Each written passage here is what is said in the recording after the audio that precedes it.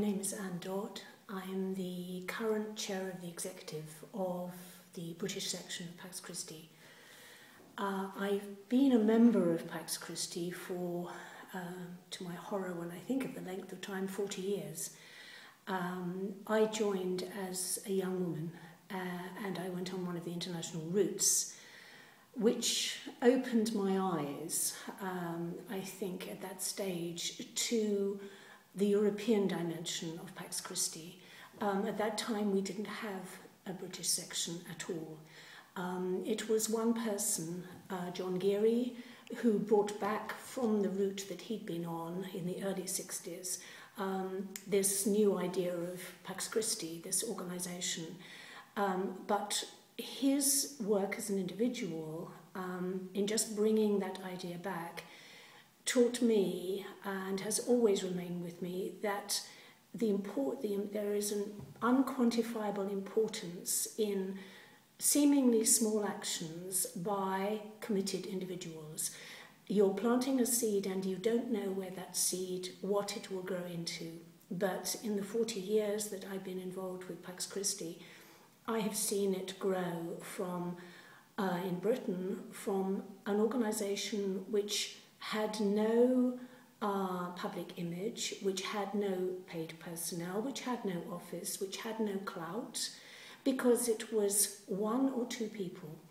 And I've seen it grow over 40 years into a much respected organisation, which has a degree of confidence and stability at the moment, which I'm sure that original young man, John Geary, coming back from a Pax Christi route, I think because he had a French wife and had heard about it that way, he had no idea of what that would lead to. I think for me, Pax Christi has always been where I work out my faith, because the word that always leaps out of the liturgy is peace. Peace I give to you. It was the last gift of Christ.